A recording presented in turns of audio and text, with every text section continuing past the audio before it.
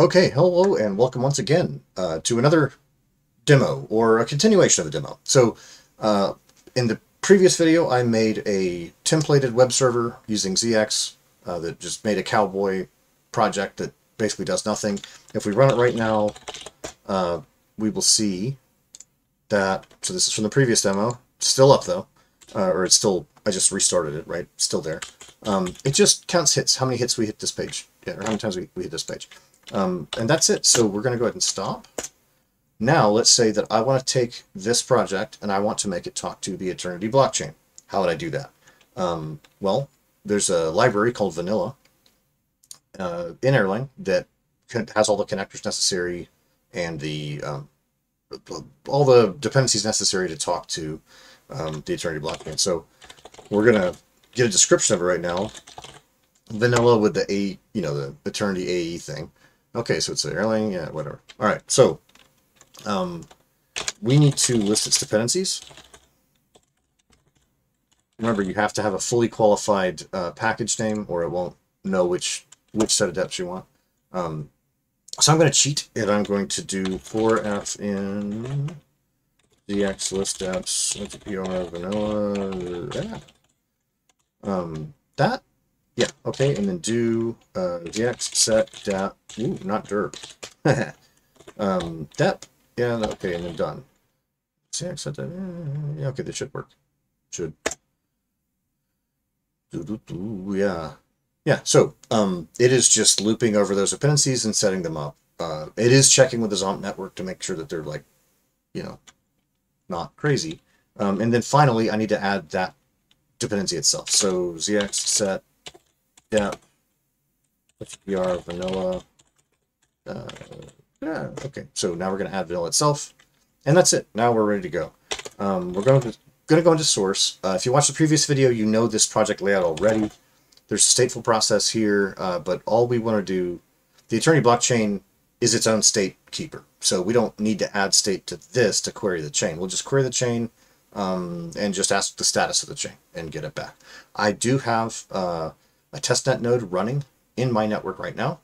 And so I'm going to assign that to the vanilla backend thingy, and we'll query it and see what happens. So what I need to do is make a change to top.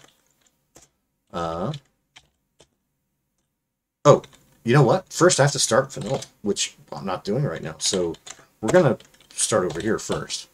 Right there. So we want to application ensure started vanilla, and then we want to call vanilla now that it's alive and tell it where our AE nodes are. And I've got one node, and it is at 192.168.77, and it's listing on port 3013.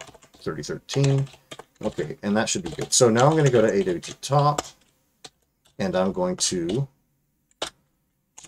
ask it. Okay, it's going to dispatch a query to there, and I want that as a JSON string that I can put in text here. So I'm just going to use ZJ, that's a dependency of vanilla, so it's already in. ZJ is the really, really simple, or as simple as possible, without being crazy, JSON encoder decoder for Erlang.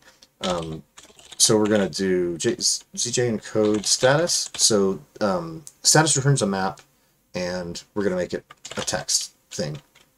And we're going to add it to this. Let's give ourselves a space. Cowboy, thankfully, lets us do IO lists as the body, so we're just going to dump it. That's a string right now, but we're allowed to do this, so it's going to be fine. And to demonstrate that, I'm going to lib. I'm also going to show the map. We're just going to pre-print the map itself. Whoa, went somewhere else.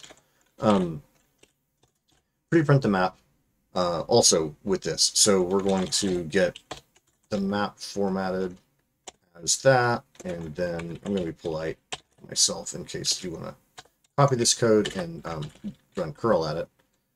Okay. Typos aside, this should work. ZX8 local. If there is a typo, I will find out in just a second. Oh yeah, okay. So all the vanilla dependencies have to get pulled in, which is there's a few. What we should see, if I didn't mess anything up, we will see.